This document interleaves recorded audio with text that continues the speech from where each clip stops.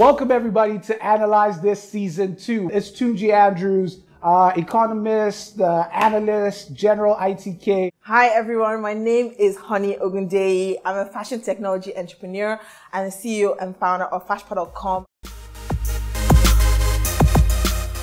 In Season 1, there were a lot of doom and gloom stories. I mean, there was the recession, there was the dollar prices, there was inflation, people losing their jobs, businesses closing down. It was generally that, time of doom and gloom. People were scared. People didn't know what they were supposed to expect.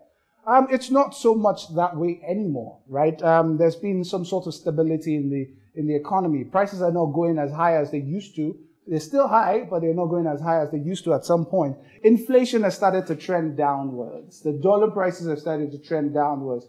GDP figures are starting to go back upwards. So it's kind of a reversal of what we saw, but it's still not yet where we expect it to be, right? I have a feeling that businesses are starting to feel this impact too. I don't know. We'll ask you when we go out for the Vox Pop. But honey, you also a business person. How's it been? I mean, I think from a business perspective, we're still seeing that things are tough.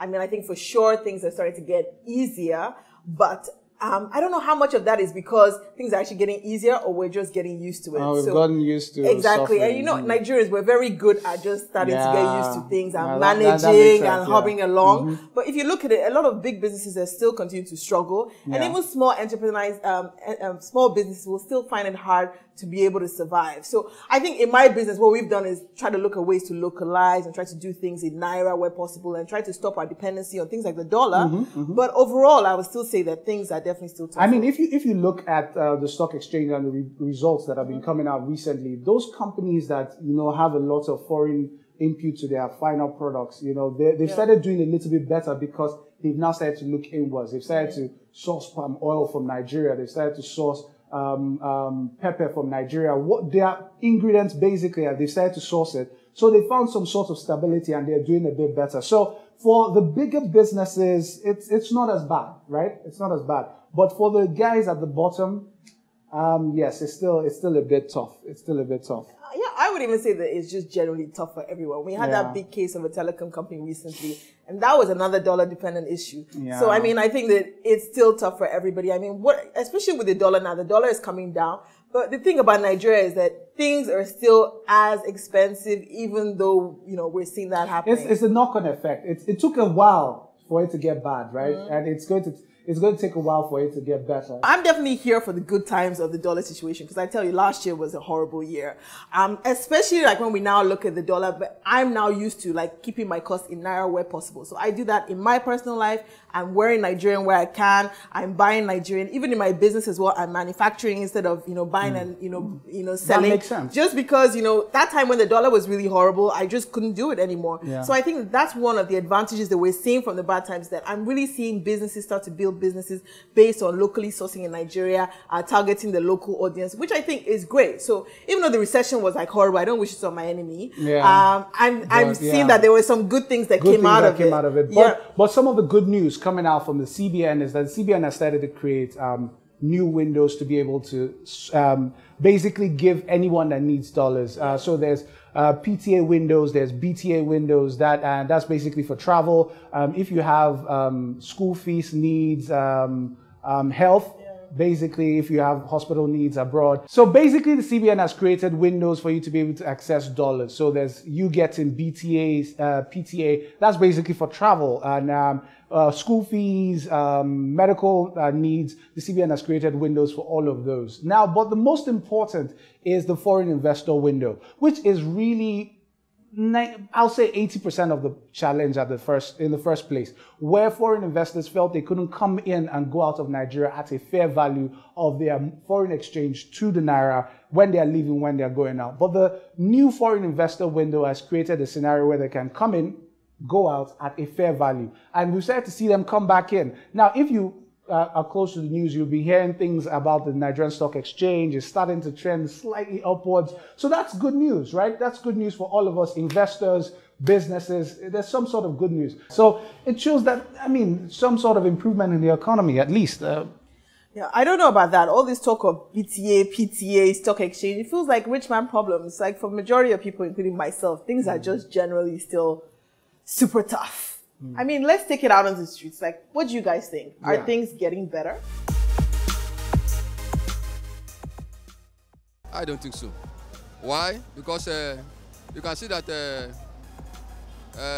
suffering is everywhere. It's everywhere.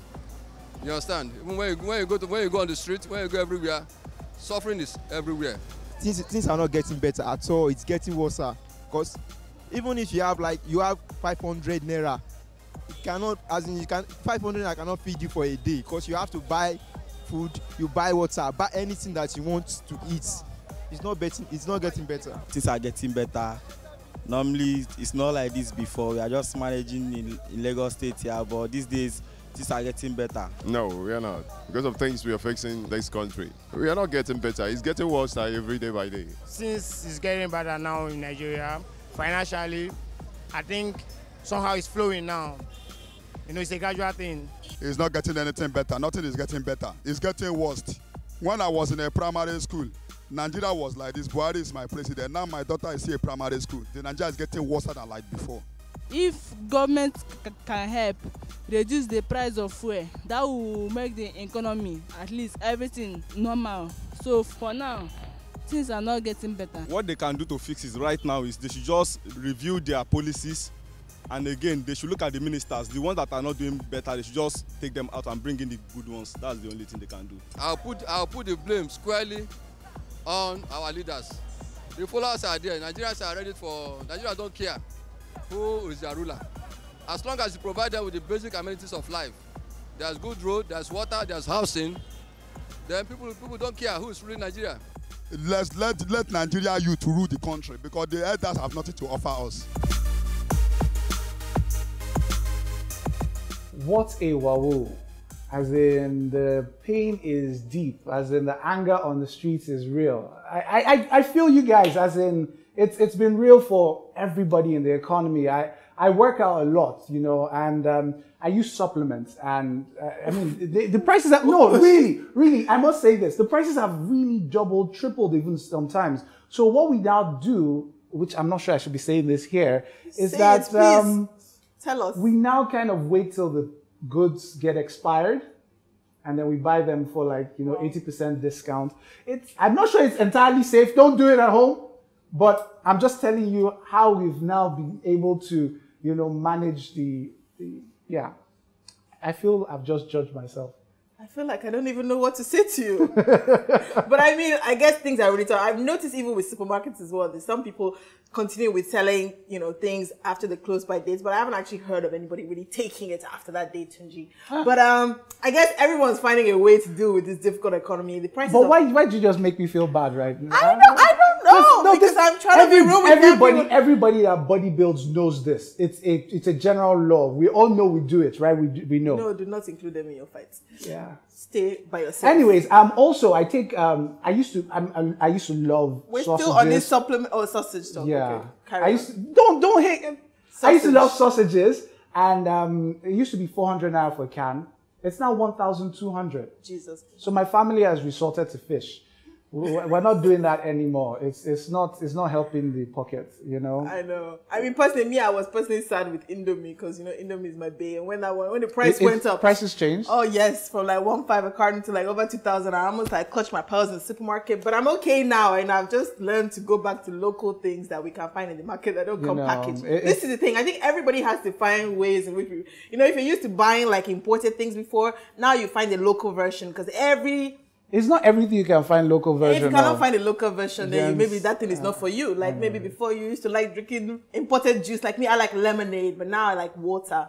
Yeah. Pure water. That works. To be precise. Yeah. Anyways, the future still isn't as... I'm a bit worried about the future. What again about the future? No, seriously. Crude oil prices as of today, we're talking about the fact that it's at par with our crude oil benchmark for the 2017 budget. And if it dips any lower, that means the government will start to struggle to, fund its budget. That means there's still a bit of a rocky patch ahead. And that goes all into 2018. So I'm just saying prepare. I'm not saying there's anything, just prepare, because businesses keep looking inwards, like you said. Yeah. You know, let's not, because hey, dollars now 300, let's start going back, you know, to importing. You don't want to rush back and start buying stuff from abroad, you know. Chill, you know, just keep with the local stuff so that if there's any shock, which a lot of us are beginning to believe might be in 2018, it won't affect you. I mean, it's just the reality of what's on ground. Yeah, trust me, I don't think anybody is rushing in no time. But I'd love to hear from you guys. What do you think? Are things getting better? You can reach me on @HoneyOgundeyi on Facebook, Twitter, and Instagram. And you can also reach me at Tunji Andrews, Facebook, Instagram, Twitter, Snapchat, everywhere. Correct. And at NdaniTV using the hashtag Analyse This. Till next time, guys, keep analyzing this.